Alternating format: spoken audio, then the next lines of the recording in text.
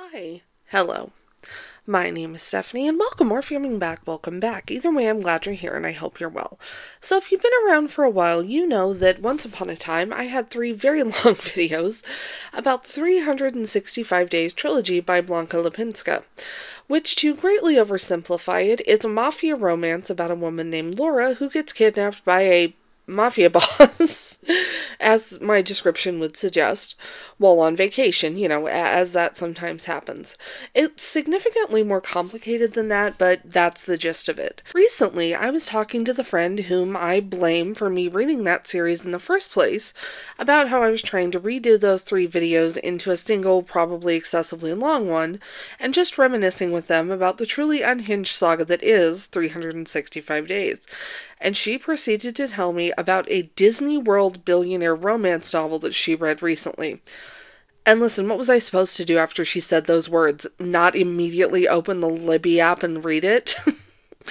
So today we're talking about The Fine Print by Laura Asher, the first book in the Dreamland Billionaire series. So spoilers for The Fine Print and content warning for suicidal ideation, child neglect, and substance abuse. So let's look at The Fine Print. That's terrible. I'm leaving it in. As always, first the technical stuff. And to get this out of the way, I love this book. Okay? I loved it. Must a book be good? Please imagine the air quotes. Is it not enough for the thinly veiled CEO of Disney World to learn that workers deserve rights through the power of love? No, really. And honestly, I've read so much terrible romance that maybe the bar is in hell, but this was a fun time. As far as the technical stuff goes, The Fine Print is okay. The pacing isn't super consistent. In my opinion, the book is overly long. It's almost 500 pages, and it definitely feels that long, especially toward the end. The dialogue is a bit of a mixed bag. Some of it is totally fine, some of it is really good, and some of it is unintentionally hilarious. One point when our 2 main characters are on a haunted mansion ride that is totally not the haunted mansion, but it totally is. When they are on a ride together and get jump scared and the female main character yells out, our male main character straight up tells her, "Maybe I just like hearing you scream." Sir, this is a Wendy's. But apart from that, the characters are all really solid. Even the side characters all have distinct personalities and get development, although they do fall a little into that trope where they're kinda only here to exist as cheerleaders for the main couple, but that's not all they are, and some of them actually have some pretty interesting arcs of their own. This book knows what it's about and has a good time with it, and I was here for it.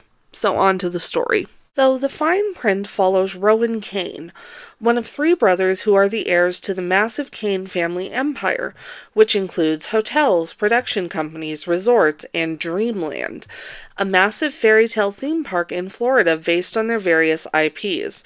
And Rowan is, to be kind of blunt about it, Rowan is kind of a jerk. He's very handsome, very business savvy. He started a streaming service that made the company even more boatloads of money. But he's also very cold and very closed off, and that manifests as him just being straight up rude to people. The Kane Empire, if you will, was run and founded by Rowan's grandfather, Brady Kane, who had an accident a few years ago and has been in a coma ever since, so for about 2 years at this point. And he has recently passed away. R.I.P. Brady Kane, you would have loved Genie Plus. Rowan was incredibly close to his grandfather growing up. His mother died of cancer when he was very young, and lost in his grief, which, make no mistake, that still isn't an excuse, but this is what happened. His father slipped into alcoholism and became neglectful and verbally abusive to his 3 sons, especially Rowan, because he was more drawn to the arts rather than sports and the like, and he was a very talented artist. But due to his father's cruelty, Rowan hasn't drawn anything in years, and doesn't believe in love because he saw that losing his mother destroyed his father and turned him into a cruel, belligerent drunk who mistreated his children. So Rowan is understandably very cynical when it comes to love. He also has, some pretty significant trauma related to love, because the first time he ever slept with someone in college, they recorded him without his consent because of the family he came from, and blackmailed his family into paying for the sex tape. That is absolutely vile and disgusting. And Rowan has some pretty significant and understandable hesitation when it comes to love and romance and things of the like. That doesn't give him an excuse to treat people the way that he does, but, that's why he is the way that he is. So after the funeral, pretty soon after actually, Rowan and his brothers attend the will reading where they are given letters from their grandfather with a task they need to complete within a specific time frame in order to get their inheritance. One of his brothers needs to get married and have a child, truly unhinged behavior on Grandpa's part, honestly, and Rowan has to serve as director of the Dreamland Park for 6 months, during which he has to make a significant improvement to the park that has to be approved by a committee that will be chosen by Brady. But if he can't, his father's name is Seth, will inherit everything. And Rowan hates his father, understandably so he's not about to let that happen. But Rowan also hates Dreamland. His mother loved the park and he has tons of wonderful memories from there, but after she died and the family fell apart and their father started drinking and ignoring them, those memories end up being tainted by what came after. But again, as much as he hates Dreamland, he hates his father more, so off to Florida he goes, from Chicago. As someone whose main motivator is spite, I get that. So once in Florida, Rowan calls a meeting of all the Dreamland employees to introduce himself as the new director, but to also get a feel for things, so he kind of hides in the back of the auditorium they're in to listen to the meeting and the employees around him. And listen, as someone who worked food service and retail and customer service for many years, there is no way in hell that the employees wouldn't have immediately clocked Rowan as being from corporate. It's a sixth sense you develop throughout your time working these jobs, and he's not subtle about it. So he listens to the meeting and thinks about how much he hates Dreamland and its various employees. Enter Zara, our second POV character and the love interest for this whole thing. And she shows up to the meeting late with a pink skateboard, a bunch of ear piercings, totally out of dress code, quirky enamel pins all over everything she owns, and literally trips and falls into Rowan's lap. That last bit is very much giving shoujo manga, and I'm not mad about it. And to give credit where it's due, this is a good character introduction. We get a decent sense of who Zara is from this brief little moment where we meet her. And now I can already hear you. Oh, she's just a manic pixie dream girl here to fix Rowan, and yeah, honestly, maybe a little. But she's also a character in her own right, with her own growth and her own arc, and also, to be blunt about it, justice for the manic pixie dream girl. I said what I said. So, while Rowan is annoyed by her, how dare one of his below minimum wage employees be late and show up in jeans, he's also kind of enamored by her and is super normal about it. She's beautiful in a way that makes it difficult to refocus my attention on the conversation at the front of the room. I hate it, yet I can't look away. My eyes trace the curves of her body, drawing a path from her delicate throat to her thick thighs. That's embarrassing to read out loud. The speed of my heart picks up. I clench my hands into 2 fists, disliking the lack of control I have over my body. Get a hold of yourself. Listen, I'm going to be so for real with you. As someone who has read 50 Shades of Grey, the fic from which it came, Master of the Universe, after and its fic, the 365 Days trilogy, and to a lesser extent, The Master, also by E.L. James, I would not in good conscience recommend any of those. I was ready for Rowan to be like the main male love interest, please imagine the sarcastic air quotes, from those. That he was going to actively stalk Zara and threaten her and gaslight her and be violent with her. It was giving very much, I've seen this film before and I didn't like the ending, you know? But to my pleasant surprise, which is probably a sign I need to read better books, it doesn't go that way. Rowan is extremely out of touch with his emotions. It seems like he basically had to shut them off when he lost his mother to protect himself from being hurt further. And this makes him kind of a jerk, and is definitely not an excuse for the way he treats people around him, but he never goes full Christian Grey or Harden Scott, which was a pleasant surprise. Like I said, the bar is in hell. Zara is very much the opposite of Rowan, because of course she is. Listen, I like this book, I really do, and it's not subtle by any means. That's not necessarily a bad thing. I'm just putting it out there that it's not very subtle. She is very, very friendly, very kind, very outgoing, very personable. She works as a stylist at the Princess Cara Salon, which is the Dreamland equivalent of the Bibbidi Bobbidi Boutique, and has been working at the park since college, as does most of her family. But her real dream is to be a creator, again, the Dreamland equivalent of an Imagineer. But she doesn't feel that she's good enough. Because as seemingly happy and outgoing as Zara is, and this book is a grumpy ex-sunshine romance, and it kind of beats you over the head with it. Like I said, this book isn't subtle, and that's not necessarily a bad thing, like I said, but it's not subtle. But as outgoing and happy as Zara seems, like I said, she really, really struggles with her self-confidence. But Rowan, being the super normal guy that he is, sees this happy person and is like, oh, this is a bit. She's hiding something. Something about the look on her face that has my heart racing faster in my chest. Beautiful, carefree, innocent.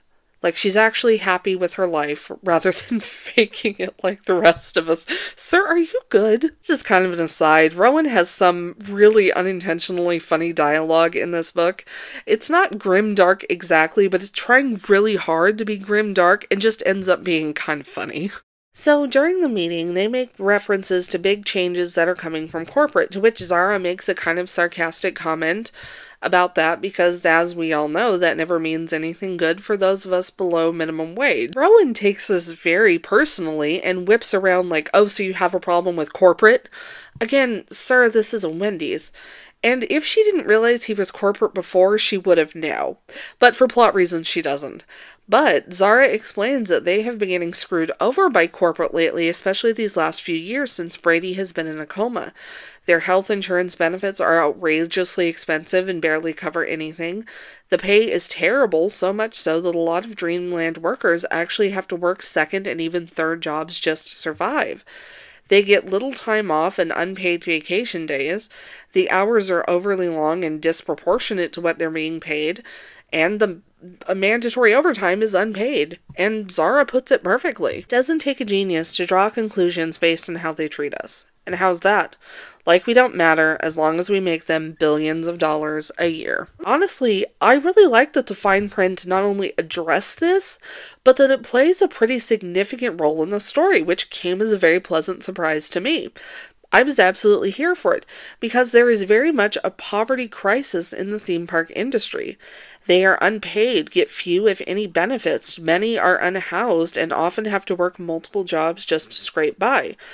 This is not unique to the theme park industry. Sadly, it's true of many of them, including the one that I work in.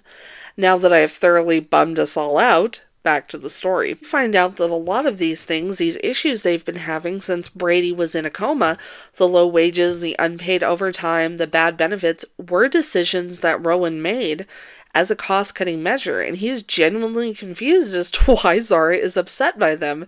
And at this point, I was like, oh god, is there going to be a union uprising subplot in this billionaire romance? Let's do this. Sadly, it never goes that far, but again, I like that this was a significant part of the novel, and there's some great discussion about these issues that take place within it.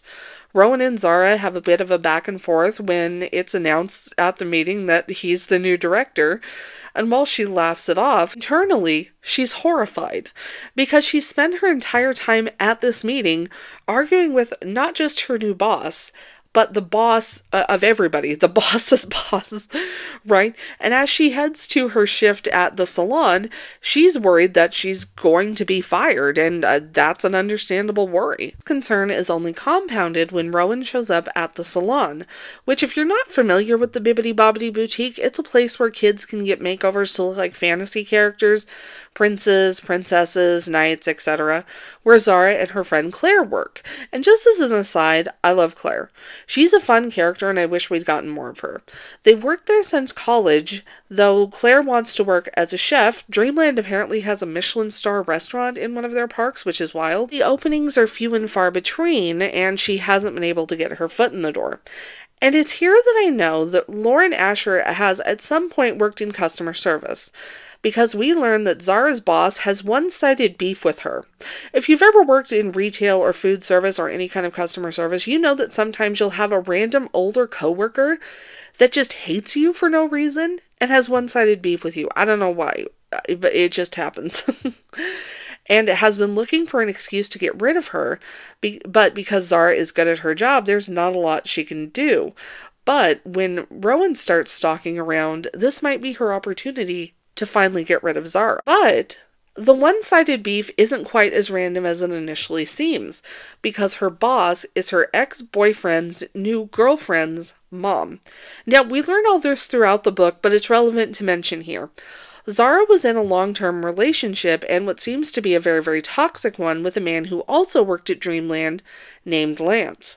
Lance constantly gaslit her, body-shamed her, and cheated on her with her boss's daughter, which is especially low. And on top of that, he stole her ride idea and submitted it as his own. Every year, Dreamland opens up an employee design contest where they can submit ride ideas, land ideas, parade ideas, anything you can think of, right? And Lance stole Zara's design for a space-themed land called Nebula Land, which she actually started working on with Brady himself because, you know, as terrible as Rowan is with employee relations, Brady was really, really good at it and had a lot of really good relationships and rapport with his employees, even the folks responsible for the day-to-day running of the park. Right? And Zara's dream has always been to be a creator, and she had a lot of really good ideas, which she would often share with her significant other, as you do. And Lance stole her idea. This was after Brady's accident and him being in a coma, so he didn't know that it was stolen and submitted, or he would have recognized it as Zara's. It got submitted to the design contest and won. Scumbag behavior, truly. Thankfully, she kicked him to the curb, but she's put her dream of being a creator on hold because of just how awful things went with Lance and with Nebula Land. But while Rowan was skulking about because he was mad that Zara called him out on his crappy business practices, he's also very much infatuated with her and doesn't quite know how to deal with it because, again, he doesn't do emotions very well. And also his main goal is to do his 6 months at Dreamland, fulfill his grandfather's instructions, get his inheritance, and help ensure his older brother Cal, and not their father, ends up as the CEO. So while Dreamland is incredibly successful, they have their 50th anniversary coming up, and Rowan decides to lean into that and instructs the team that he's gathered working on a pretty significant park expansion for the anniversary. Renovations, creating new lands, new shows, new rides, new merchandise, all that. And he gives them 6 months to do it, which is a crazy short timeline, so to help streamline getting new ideas, they open up the employee design contest early. Do you see where this is going? When the contest is announced, Claire encourages Zara to submit something for the contest, and Zara agrees, but only if Claire agrees, to apply for a position that recently opened up in the restaurant, something she's been hesitant to do, because the last time one opened up, she had kind of a disaster of an interview before. So the two of them start drinking wine to help them get their courage up to do these things. Except Zara just gets angrier and angrier, understandably so, about what Lance did to her. And on top of that, he changed her design and made it kind of subpar. And as a result, the upcoming e-ticket ride that's going to be built in the land is cool, but it could be better. So instead of submitting a design or an idea, Zara just starts tearing the ride apart in detail. It becomes kind of a vent thing for her, which we love healthy coping, get the negative emotions out. Except because she's had quite a bit to drink, and instead of deleting what she wrote, Zara accidentally submits it. And she is convinced that this is it, right? Not only did she make a terrible first impression on the new director of the park, but she tore apart a major upcoming part of the park, right? That's going to make them millions of dollars. And when Zara gets called into Rowan's office a few days later, she's like, well, this is the end. I had a good run. Except Rowan doesn't fire her. Slides the file over to me. Here's your new contract. It's quite similar to your previous one with the Magic Wand Salon. My mouth drops open. I'm sorry, a contract? When people are fired from Dreamland, given a contract to never come back? How exactly does this whole thing work? He sighs as if I'm inconveniencing him. You'll be joining the creators team effective immediately. So Zara starts her new job as a creator, designing rides, lands, parades, merchandise, etc. for Dreamland's 50th anniversary celebration. Now, it's worth noting at this point that no one knows Rowan is only here temporarily, much less that it's a stipulation of Brady's will, because he's worried about corporate sabotage. Put a pin in that. The problem is that while Zara has really cool, innovative ideas, she cannot draw. Like, her stick figures look really bad. Relatable moments in literature. And after she presents her ideas for the first time, Rowan tells her, "Hey, your art sucks." But believe it or not, he's less nice about it than the joke I just made, but feels bad about making her feel bad, which is a new concept for him. He assures her that it's a problem that they can fix because he can put her in contact with a friend of his in the art department who can turn her concepts into art. A guy named Scott. Except there is no Scott. Rowan is Scott. Like I mentioned earlier, as a kid, Rowan was very much into the arts instead of sports like his brothers, which irritated his father, who berated and mocked him to the point where he gave up drawing entirely for years until now. So Zara and Scott, please imagine the air quotes, start texting, and there is very much a spark there, which Zara starts to feel guilty about because she has a crush on Rowan, and... Okay, let me preface what I'm about to say by saying this. I love Zara. I really do. And I get that there needs to be a certain suspension of disbelief to move the plot forward. I get that. I do. I truly, truly get that. But girl, the fact that she didn't immediately know this is Rowan is kind of unbelievable, to the point where it almost takes you out of the story. Which, in Zara's defense, she does point this out later. He texts the same, their personalities are very similar. She'll be working late, texting Scott about it, and Rowan will conveniently show up with snacks and with food, yet the reveal is a shock. Again, I get it for plot's sake, but man, come on. I'm going to kind of speed run through these next bits because, like I said earlier, this book is overly long and you feel it, especially after the midway point, and really, really feel it toward the end. So we're going to kind of hit the broad strokes for time reasons because there's some other stuff I want to say about the billionaire romance genre as a whole, so just try and stay with me here. Rowan and Zara grow closer as they work together, him under the guise of Scott from the art department, which leads Zara to feeling conflicted as she has feelings for Scott and Rowan, with whom she has many ideological differences, but she also gets the sense that there's more to him than the cold persona that he puts on. And in turn, Rowan starts to open up and actually enjoy things. He leaves work early and is actually interested in things besides the business. He's getting back into art and actually enjoying it. And even starts spending time volunteering at an organization that works with adults with Down syndrome, which Zara is also a part of, as her sister Ani, who works at a candy store in Dreamland, has Down syndrome. Now, I cannot personally speak to the accuracy of how Ani is written, but I do love that she is a full and complete character, and she has some of the best one-liners in the book. She is hysterical.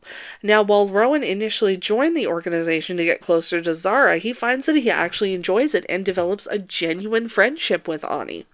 And while all this is going on, Rowan is starting to realize that the way he's running Dreamland, which, while profitable for him and the other higher-ups, is actually detrimental to the people who keep the park running. He has been so successful by screwing his employees, people like Zara and Ani and Claire and his secretary. He's cut wages to the bare minimum. The health insurance they have is abysmal and expensive. Some of them, have sick children and grandchildren or are going through treatments themselves and work multiple jobs just to be able to stay afloat. And many of them, Zara included, work multiple jobs just to be able to survive, while Dreamland and Rowan himself are raking in billions. And through his conversations with Ani, sadly these occur mostly off-screen, and I really wish we'd gotten to see more of them, This book was almost 500 pages, we could have gotten that too, but I digress. That while Dreamland is seemingly committed to diverse hiring, it's hard for people with visible disabilities to get hired, and the park as a whole has some pretty glaring accessibility issues. Most of his adult life, Rowan's whole thing has been being successful and making money. And until now, he's never realized that there are people who are paying the price for that success and how his policies and cost-cutting are actually affecting them. This ends up, again, surprisingly being a not insignificant part of the book, which, like I said, was a pleasant surprise. So Rowan and Zara are getting closer and closer, and it comes to a head at an employee day at the park. And listen, this was cute. Okay, it was cute. Going on rides and eating food and seeing the fake snowfall. And just as an aside, this is when I realized that the fine print takes place at Christmas. Do with that what you will. It's cute. And eventually this leads to a kiss between the two. And after some back and forth and worries about HR getting involved, as well as Rowan explaining the whole pretending to be Scott thing and his issues surrounding his artistic talent, although Zara is initially put off by the whole pretending to be Scott thing, is once he explains it, kind of understanding about the whole thing. She's better than me. I don't know that I would let that slide as quickly as she did, but like I said, she's better than me. The two of them start sleeping together, but agree to keep it casual, though we know it's definitely not casual and they're falling in love. Because Zara has lived in Florida all her life, she's never seen real snow, and she really, really loves the fake stuff that comes down every so often at Dreamland during their holiday celebration. So Rowan takes her to New York City to have a romantic, totally casual weekend, where she gets her to meet her favorite author, Juliana De La Rosa, who is author of what's kind of described as being a Bridgerton-esque series of books that has recently been adapted by Rowan's streaming service. They also go to Central Park and hang out in Rowan's penthouse, and this is where Zara shares her struggles with her mental health, something that had only been alluded to at this point, and talks about how hard it was for her to seek help. And Rowan in turn shares about his father's alcoholism and his mistreatment, and how traumatizing his mother's death was. And this is where Rowan starts to accept that he's falling in love with Zara, and he wants to make this a serious thing. And then Zara gets sick from being out in the snow in New York City, because this is a romance novel. We're back in Florida at this point, by the way. It starts out as a cold, but quickly turns into a really serious case of pneumonia that gets so bad that when she tries to get up out of bed, she falls and hits her head and ends up getting a head injury and falling unconscious. And Rowan has to call 911 because he cannot wake her up. And he has a lot of trauma surrounding illness and hospitals after watching his mother battle cancer as a child. And he convinces himself that it's his fault Zara is sick. He took her to New York City, and if they never met, she wouldn't have been there, and therefore wouldn't be here in the hospital. And he absolutely cannot stand the feeling of helplessness he had when he found her unconscious. So he decides to go back to how he used to be, before loving Zara changed him and he had to deal with all these really uncomfortable emotions that he's experiencing. Is this how my dad felt when my mom was rushed to the hospital time and time again? This burning desperation to do something, yet the inability to fix anything? The thought hits too close to home. How could I have been this much of an idiot? I willingly became like my father, giving in to a woman's every whim until they took over all my thoughts and influenced my actions. I've rearranged my schedule, took nights off, attended mentorship events, and went on vacation when I should have been working. Excuse the language. Fuck. I was even willing to give up my future as CFO to stay with her at Dreamland. What the hell is wrong with me? The truth is, I became soft and easily swayed by her. And for what? To willingly subject myself to this feeling of powerlessness? While he is having this absolute crisis, first decides to remind Rowan that he's been a really crappy boss to his employees. Because when he asks if Zara can get a private room, the nurse says they'll see what they can do depending on her insurance. And he realizes that she has the crappy policy that he decided on for his employees. She being the nurse, looks down at her clipboard. Once she's stabilized, that's up to her insurance policy. Is she on your plan? He pretended to be her fiance in order to go back into the hospital with her, because they only let family back. My jaw clenches down. I have no idea what kind of insurance Zara has, let alone if they allow for private rooms. Knowing the insurance plans your employees have, do you really expect anything more? My selfishness has a way of coming back to bite me in the ass, and the worst part is, it's only just begun. Hopefully, Zara does end up getting better, and I was a little worried Rowan was going to break up with her as soon as she regained consciousness, or that he was just going to straight up ghost her. Again, I read a lot of bad romance, so the bar is in hell. But he waits until she's at least a few days recovered, which is still not great, but better than I expected, so I'll take it. But Rowan has been distant ever since she started getting better, and Zara notices, and when she calls him out on it, he tells her that this thing between them was supposed to be casual and a way to pass the time while he was stuck at Dreamland, which is low and really hurts her, but she's having none of it, and tells him that he obviously cares about her. Hell, she knows that he loves her, which Rowan denies, and that's when he tells Zara about that his position is temporary and he's leaving in January. And this absolutely breaks her heart, hearing that he always intended to leave and that he was essentially using her to pass the time.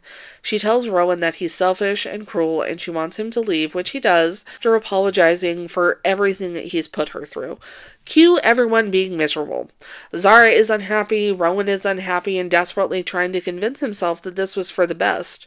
And his friendship with Ani breaks down, which he's seemingly confused about, which is weird, considering he broke up with her sister while she was in the hospital and told her that he was basically using her.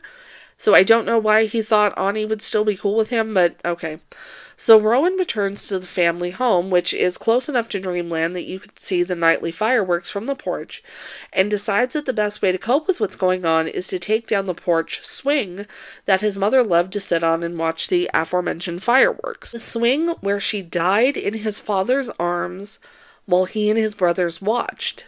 Yeah, damn. And while he's taking the swing down, Rowan discovers a message carved into the wood of it that for him and his brothers that his mother left behind near the end of her life.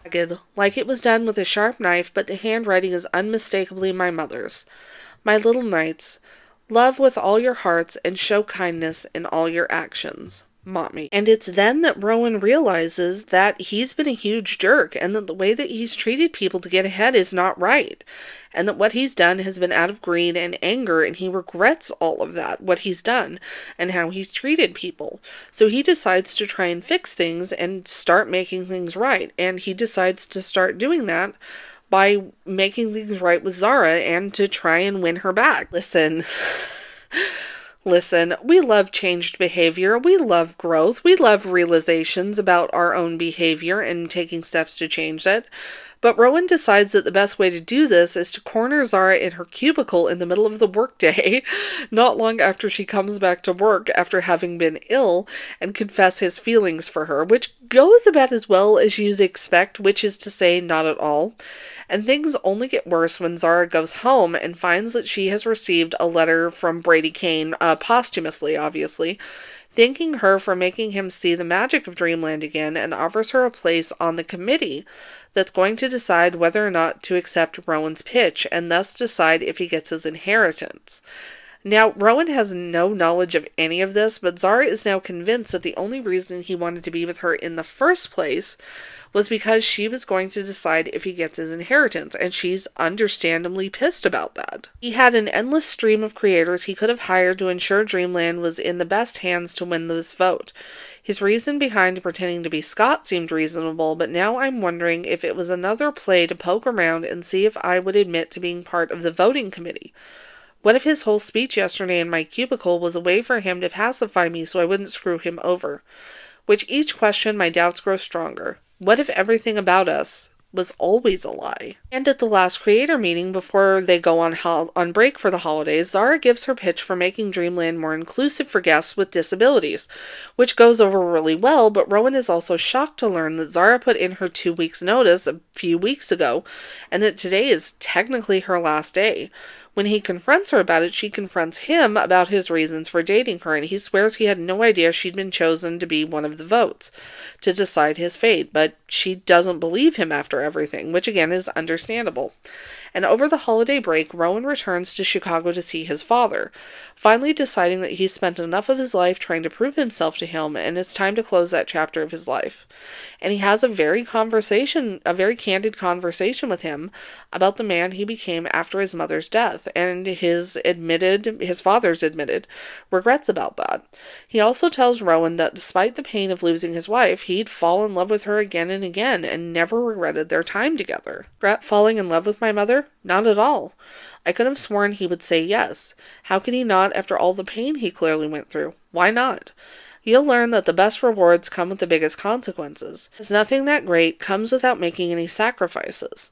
He shuts his eyes. If a man like him would do it all over again, that's all I needed to hear. Because if he would make the same choices only to relive decades of grief, then something about love must be worth the pain. It's the final push that Rowan needs, and he breaks the news to his brothers that he's not returning to Chicago no matter what the committee decides, and that he's going to try and stay at Dreamland and make the park better, make it more in line with the vision that his grandfather had. Flash forward, it's committee day. So Rowan shows up to make his presentation to the committee, which includes his father, a few higher-ups in the company, as well as some folks from their overseas parks, but also a lot of creators, a few office and admin people, and a few employees who handle the day-to-day running of Dreamland. And Zara learns from Martha, Rowan's secretary, who is also on the committee, that Brady was the only one who knew who would be on the committee. So Rowan had no idea that Zara would be chosen, so she realizes that he was not using her. Rowan gives him his presentation, but it's not about expanding Dreamland. Instead, he acknowledges the terrible way the company has treated their employees, how he has treated their employees, who are vital to the success and running of the park, and he proposes raising the minimum wage to reflect the cost of living and giving them better benefits. Not increasing our wages nor improving our company benefits, we are shamelessly giving up our best asset. Our employees are the hidden reason why we stand apart from our competitors, and it's time we treated them as such. Therefore, I stand by my choice to increase wages and reinstate benefits to preserve the future of Dreamland. Also announces his plan to stay and keep running Dreamland, and not only that, to implement Zara's plans for making the park more accessible. Zara, again, realizes that Rowan wasn't just using her, and that everything he told her he meant, tells off his father for being a garbage person, and the board approves Rowan's presentation, so he gets his inheritance, and the changes he made are going to be implemented. Hooray! Rowan and Zara get back together and continue working together. The epilogue picks up 3 years later. Rowan and Zara are happily married with a daughter that Rowan dotes on. He's also, still working on his art and has illustrated some children's books. Nebula Land, complete with Zara's original version for the big e-ticket ride, is now officially open, and Zara is pregnant again. They are happy and in love, and it's adorable, and I love it. So, billionaire romance novels have always been an incredibly popular romance subgenre, and honestly, it's easy to see the appeal. It's a life that most of us can only imagine, where you never have to worry about how you're going to pay your bills, or worry that the cost of an unexpected expense or a lost job could literally destroy you personally and financially. And I like that the fine print acknowledges this to an extent. A lot of conversations within the book about the mistreatment of the Dreamland employees, and the way that they're exploited by not just Rowan, but by the company as a whole. They are struggling just to survive, while Rowan and the company make billions of dollars. And I like that Rowan learned that the way he exploited people to get ahead was bad, and that people that worked under him were, people. So, was the fine print kind of cheesy and not very subtle and overly long with some questionable dialogue? Yes. But you know what? It was a fun time, and I really liked that it acknowledged the issues that the theme park employees faces and the way that they were exploited by Rowan and the company. I like that those things were acknowledged and that they were a significant part of the book. So yeah, was it kind of cheesy that Rowan learned that workers deserve rights through the power of love? Maybe. But it was also a fun time. I said what I said. This book knew what it was, and it had fun with it, and I was here for it. I don't know if I'm going to continue the series, but if the other books pop up at the library, I might check them out. Who knows? But like I said, it was a good time. So thank you so much for listening to all that, and until next time, stay healthy, stay safe, and I will see you in the next one. Bye-bye.